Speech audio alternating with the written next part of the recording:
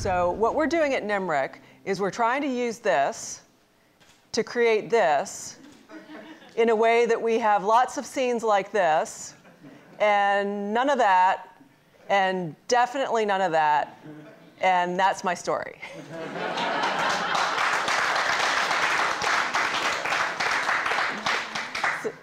So I wish I could credit myself with these slides.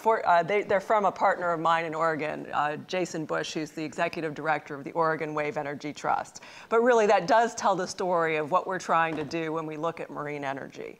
So let's get a little bit more into the weeds, or maybe into the kelp, as the case may be. So people will ask me, why are we interested in wave energy in Oregon? Why are we interested in wave energy on the West Coast in general? And so if you look at this map, good wave energy is where you see the orange and the red colors. And it's on the west coast of continents. And that's because the waves are created by the winds. And the winds blow across the ocean from the west side of the ocean to the east side of the ocean. So that by the time you get to the west coast of the continents, these waves are piling up. So anywhere from roughly a little bit south of here, all the way up into Alaska, you've got great waves in the US. So in 2008, US Department of Energy decided they wanted to start looking at the marine renewable technologies. And they put out a funding opportunity announcement to create up to 3 centers that they called their NMRICs, their National Marine Renewable Energy Centers. And one popped up in Florida Atlantic University, and they're looking at ocean current, so taking energy from the Gulf Stream and ocean thermal energy. One popped up in Hawaii, and they're looking at wave and ocean thermal. The reason they're looking at wave is, as Dan just mentioned, the Navy has a facility there that's testing some wave energy devices. And then the third center is NMRIC. We're led by Oregon State University. It's a partnership with the University of Washington. OSU is focused on the wave side because of our great wave resource on the coast, and Washington's focused on tidal because of the great tidal resource in Puget Sound and around the islands. So what US Department of Energy said is, we don't want you to simply to be a university center that does basic research, but we would like you to work to facilitate commercialization of this industry. We'd like you to work with the developers and help them understand what's going on with their devices. We want you to help inform the regulatory agencies and the government groups that make policy decisions. And since you are universities, we do want you to work on the education and research side. And so when I look back, I wasn't director at the time we got the grant. I've been the director for about 1.5 years. And when I look back and think why OSU and University of Washington were selected, one reason is because we had strength in what I call the 3 legs of the stool. When you start talking about this industry, I think most people latch onto the technical side. And when you look at the leaders in this industry, they're all in Europe, mostly in the United Kingdom right now, and they are definitely focused on the technical side. The engineering, the oceanography, the mooring systems, the vessels that you use to deploy it. But when you start getting into the environmental side, even though they don't want to believe it, their regulatory system is much simpler than ours. And I'll take it to the extreme and say, when somebody in the UK wants a device in the water, the Crown Estate says it shall be, and it happens. And it's not quite that simple, but they definitely don't have the same sort of focus on what the environmental impacts are that we seem to face in the US. And I think it's a good thing that our regulators are concerned about what we're putting in our waters. And then the third side that I think scientists forget is the social side. We have people who live on these coasts who worry about what the view sheds will be. We've got fishermen who worry that their best fishing grounds are going to be taken away. And we've been engaged in a territorial sea planning process in Oregon that's coming to a close. But it's been going on for about 3 or 4 years, trying to decide where in our waters we believe would be good for these devices. So I'm not going to get into all these details. I'm going to give you a little bit of a sense of some of the work going on at OSU in research. I'm going to give you a little bit of a sense of some of the work that my students and I are doing. And then I'm going to talk about where I think think the industry is headed. And so one of the things I want to point out while I'm at this slide is we've heard a little bit about the ups, I'll call it the ups and downs of solar and wind, in the sense that they come and they go, and they come and they go. One of the cool things about waves that the utilities are particularly excited about is it's a much more predictable resource. You can predict what's going to happen with the wave resource 84 hours out. And that's one of the things that researchers at OSU have done for the entire Oregon coast. And in addition to that, it's not so much the up and down. Well, it is up and down, that's what waves do, right? But in terms of the 24-hour cycles and that thing, it's a much longer period of when the waves are large than the waves are small. So that helps evening out with these other sources of renewables. And so I firmly believe that as we move toward an energy future that's made up of renewables, we will see this portfolio that comes together in this nice integrated way that helps balance out the various attributes that are available in different regions.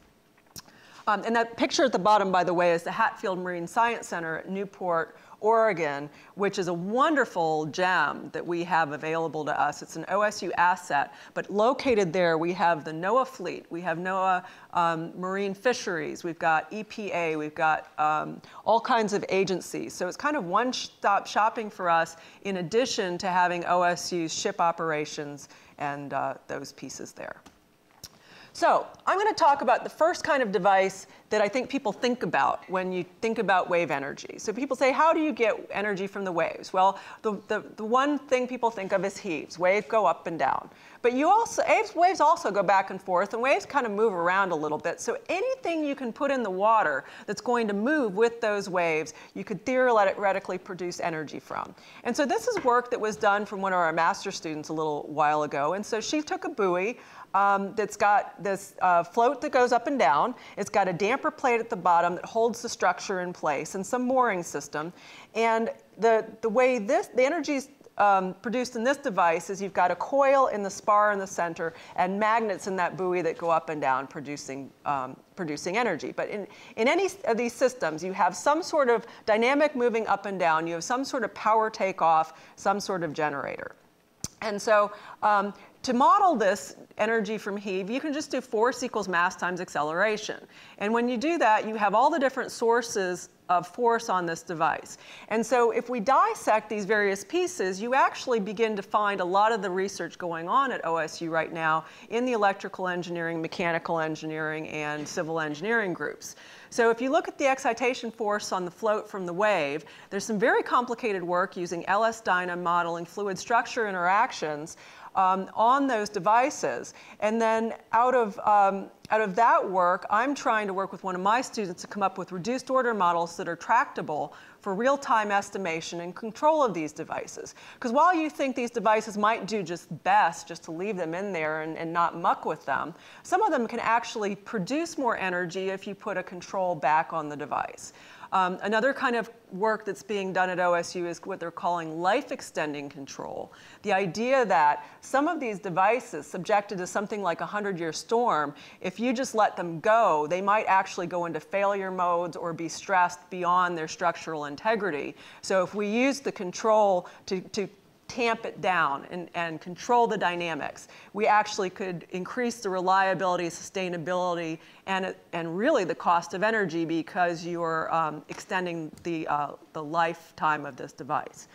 So I'm not going to go through all the details here, but you can imagine we're doing research on power takeoff and how different power takeoffs might affect what kind of energy you get out of the device. And so we've put these into computational models and simulations, and we can put in real wave data that we've got and see what happens. So the red line there is the dynamics. At the top is the dynamics of that damper plate. So you don't want to see that moving around. And it's good. We're not seeing that moving around very much. And then what you're seeing in the blue is what the buoy's doing. And then the other squiggly line there that's a little bit orange is the wave height. So you can get some simulation data. And of course, then what we want to do is put these devices in the water and gather the same data and use this to validate and verify our models. So what's the real goal if you were going to design a wave energy device? The real goal, and this comes from a friend of mine, Dr. Stefan Siegel, who is a professor at the Air Force Academy and a developer of a device, is you're really trying to terminate a wave. So if you think about a wave coming across the ocean, or a wave tank per se, and if you were going to put a wave energy converter in it that generates another wave, and if you sync them up so they're absolutely opposing each other with the same phase and same the opposite phase and same amplitude, then when you turn that wave energy converter off, it's going to cancel that wave, and it's extracting the maximum energy from that wave. So it's interesting because Stefan is an aerospace engineer, and he said, what I want to do is put a wing in the water and pitch it so that as it goes across the water, it creates a peak. And he said, I know I can do that from aerodynamics and looking at the pressures on a wing. And he said, similarly, if I pitched it in another direction, I could create a trough. So Stefan's idea is if you knew what the wave is coming in, and you could pitch these wings so that you create waves to cancel the troughs and create troughs to cancel the peaks, then you would be extracting maximum energy.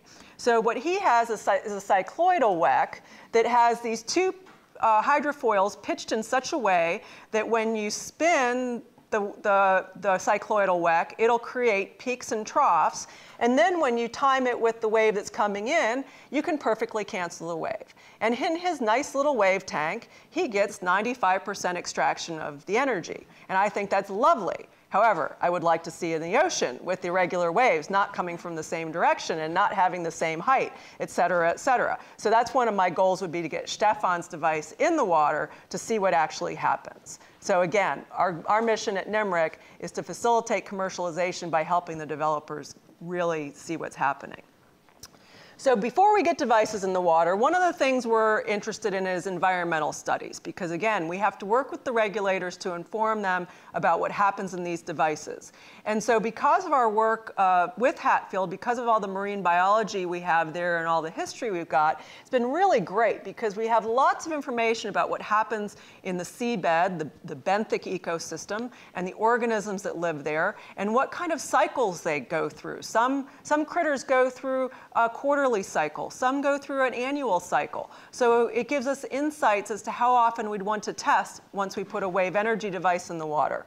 I wasn't sure at first why seabird colony studies would be an issue. I was thinking, are the seabirds going to land on the devices? But actually what they're concerned about are these devices in the water being lit up and changing migratory patterns. That could be a big deal. As we're moving forward with testing, two of the things that the regulators are very concerned about are acoustics and electromagnetic fields. Acoustics, because if these devices are too loud, they might interrupt marine mammal communications, and electromagnetic fields, because salmon are particularly susceptible to those. So we have a whole host of environmental studies that we've done both as a baseline before putting devices in the water, and as we move toward devices in the water, we will continue to do these studies. So moving toward the testing support now. Now here's where it gets kind of fun, because we not only get to validate these paper and simulation studies like I've shown you, but we get to work with developers and get our hands on stuff. So we have two of the best wave tanks globally for testing wave energy devices. The picture in the middle there is called our large wave flume. It's a wave tank. You can think of it as a 2D slice of the ocean. It's 104 meters long and about 5 meters deep and 4 meters wide. And people will put scaled devices in there and subject them to regular wave profiles, just again, 2D slice. 100-year storms, see how their mooring systems work, see what happens when these devices really get excited.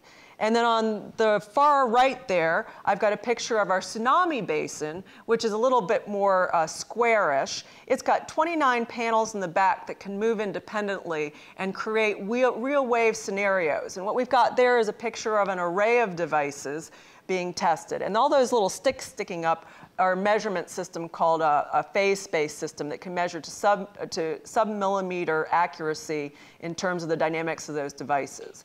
And then the top picture there is a device called the WET-NZ, Wave Energy Technology New Zealand, that tested there. And you can see they're undergoing a particularly energetic test. That might have been one of those 100-year storm scenarios that I was mentioning. So once the developers test in the tanks, the next thing they want to do is go in the ocean. And we've been developing this test facility in Newport, Oregon for about the last 2 or 3 years. It's in the dark blue square there. Newport, Oregon, I mentioned that where Hatfield was. That's indicated with an arrow over there. That our test facility is on the territorial sea, which means it's on the edge of the territorial sea, which means it's on the border of 3 nautical miles away from shore. It's 1 nautical mile square, so that means the nearest side is 2 nautical miles away. The depth is between 45 meters at the shallowest, 55 meters at the deepest. And so the way developers are wanting to test out there is connected to what we're calling our Ocean Sentinel. So what I have in this picture for you, at the top you've got a little circular buoy. That's an environmental measuring device. That would measure what's happening with your wave heights, your currents, those kind of things. And in the middle, I have a wave energy converter under test, and it's connected by an umbilical cable to our test buoy called the Ocean Sentinel. So the role of the Ocean Sentinel is to record what's happening. It records the environmental data, it records the energy being produced at the device. It can sync those things up for the developers to analyze what's happening. In the case that a device needs to be actively controlled, as I mentioned, we can feed power back, and we can dissipate the power that the device had produced. And so it was very exciting this summer because, oh, I missed my slide. We tested this before I started. Okay, let's try this again. Maybe I just need to be patient. There we go. Because we had our first test in the ocean this summer. So this is a fully permitted site.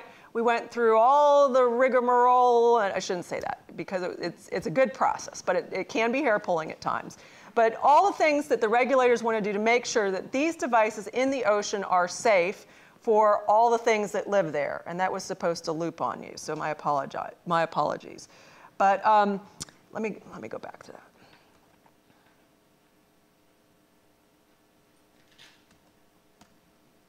Okay, the device nearest us is that WET-NZ I mentioned that was in the tank. So the developers test in the tank, and then they come out in our ocean.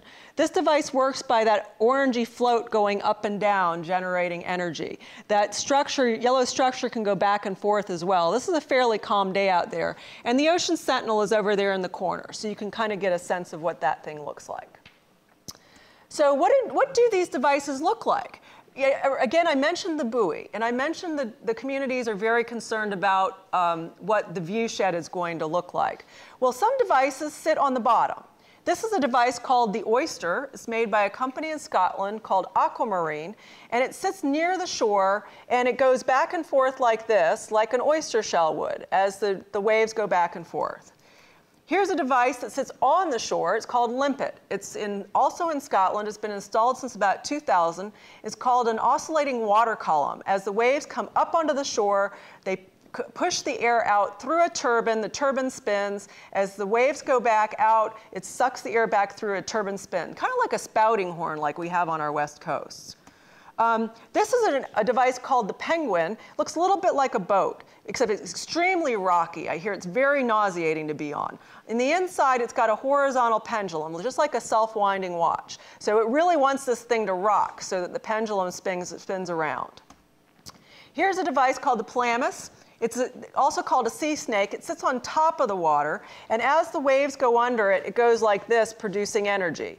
The latest incarnation of this device is about 600 feet long, and I thought, man, that's got to be huge in the water. What was really interesting is I saw one about a mile from shore, and I could cover it up by putting my thumbs together. So it wasn't quite as daunting as I expected. Here's a device, here's this power buoy that everybody thinks is going to be out there. This is by a company called Ocean Power Technologies. It was deployed in Hawaii for about 4 or 5 years. They have a permit to deploy 10 of them off of Reedsport, Oregon, and they hope to get in the water this year. It's going to be next spring. Here's a device called Columbia Power Technologies C-Ray. This was in Puget Sound for about a year. This is an interesting device that has, it's anchored to the bottom, the spar can go back and forth, and it's got floats on top that move around. So lots of dynamics going on. And their latest incarnation, apparently the floats can flip around each other. So even more energy is being produced through the dynamics of the water. Now here's a device that I like to show people because it has no view shed. This one's completely under the water. It's a device by a company called M3, and it works by the waves creating differences in the pressure column, essentially pressuring airbags that send the water, send air going back and forth and spinning turbines. And then the last one again, there's the wet NZ again with the float and the structure there. So you can see there's a huge different array of devices that people are looking at. Now, I showed you the Ocean Sentinel. When we're testing with the Ocean Sentinel, we can only test devices that are up to about 100 kilowatts. And you saw the graph in Henry's talk of 100 kilowatts going up to a megawatt. The industry really wants to be testing things at the scale of a megawatt. So at this point in time, what they have to do is they have to go to Europe. The premier test facility for wave energy right now is EMEC, the European Marine Energy Center up at the Orkney Islands, and that's where I saw the Pelamis device installed. They have they've got 4 deep water sites and 2 shallow water sites where you can test devices up to about a megawatt scale. And for developers in the US, this isn't the best news because, first of all, if you want to test there, you've got to pay all the transportation costs of getting there or set up a supply chain to manufacture there. And moreover, they're contracted for the next 5 years. So this is really a tough deal for them. So what we've been doing at NEMREC is pushing with US DOE that we want to open the utility scale grid-connected test site for wave energy in Oregon. And that's what's the exciting news for us is they have given us the first installment of funding toward PMEC, the Pacific Marine Energy Center. And so I have been working on getting a site selected for this grid-connected site. It will either be in Newport, Oregon or Reedsport, Oregon, and we will know this by the end of the year. And so this is really exciting for developers. I just had somebody call me today asking when it would be open to test because they're really looking to move the industry forward in the United States. So with that, I will leave you. This is one of the things we're supposed to do at the site is look at marine mammal interactions. And this little seal out there was really having a great time. The guys who caught this video said that he even tried to jump up on the device. But so see, even the seals are happy about wave energy. So thank you very much.